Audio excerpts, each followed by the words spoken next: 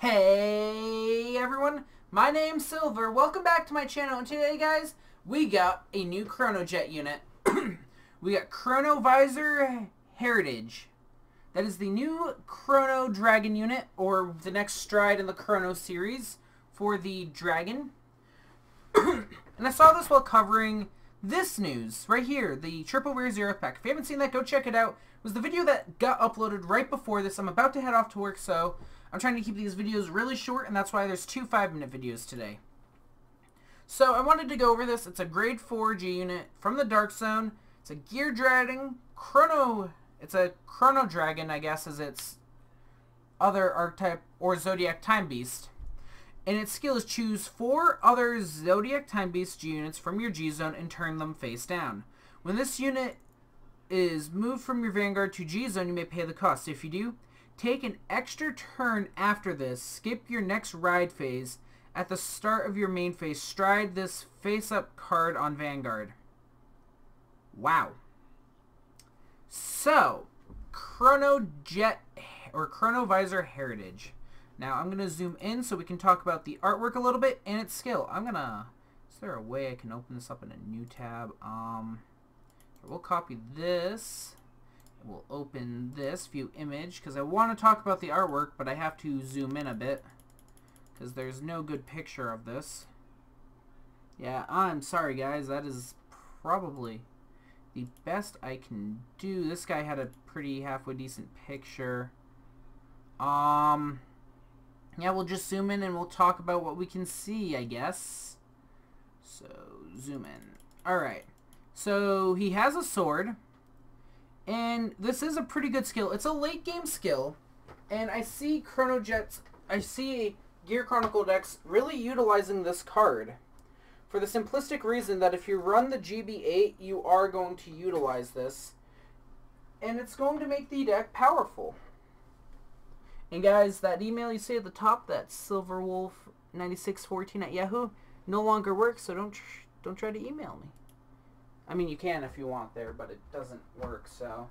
But, so artwork. I like its sword. It looks to have like a visor on the top of its head if you look closely at the white thing. I can't really tell what that is from the distance I'm currently sitting at, or standing, depending if you can tell where I'm at.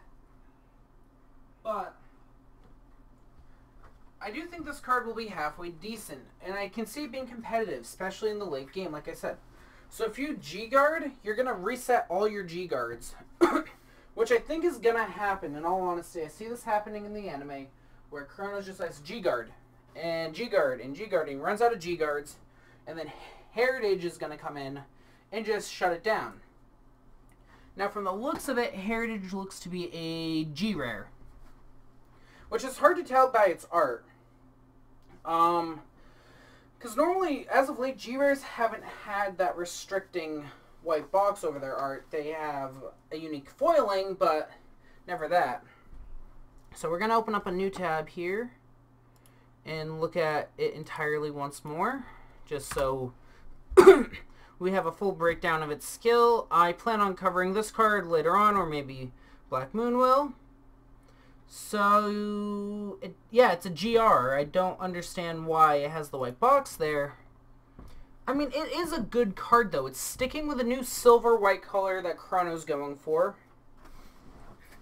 And it just looks like a nice card. It's a nice addition to, I guess, the Gear Dragon lineup. And I guess if we're getting another Chronojet Stride, I wanted it to be a semi-low rarity. So if you guys don't know, GRs are sort of those cards you pull quite often.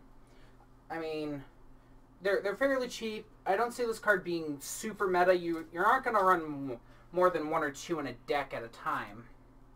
I honestly don't see you running more than 1.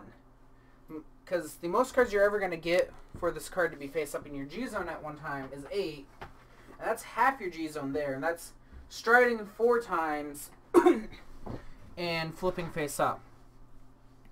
But this card's effect does have a bit that I'm curious about. If you do, take an extra turn after this one. Skip your next ride phase, and at the start of your main phase, stride this face up on your Vanguard. Well, why is this good? It is technically a repeating skill. It doesn't limit itself to once per turn. It's an auto skill. So if you have the G units face up, then you do have the potential for a better... You have a potential for 3 turns in a row. That's 9 triggers. And that can be powerful in this game. I don't see it being that, but it is going to be that. But overall, I do like this card, and I like what it's sharing with the game. But guys, being that I have to leave here in a minute, I'm going to leave you guys there for now. Tell me what you guys think down below. Is this card good? Do you like its art? No, yay or nay, whatever. Just please, let me know. And until next time, guys, I've been the Silver Wolf, and I'll see you all later. Peace.